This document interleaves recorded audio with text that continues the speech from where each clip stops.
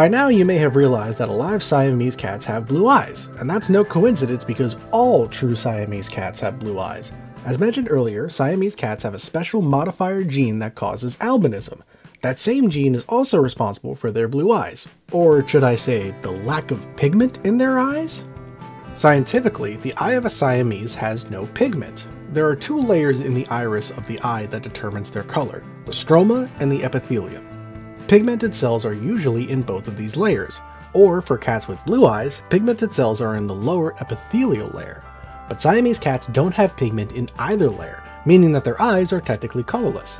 But their eyes appear blue because blue light is the main light that bounces around the stroma layer.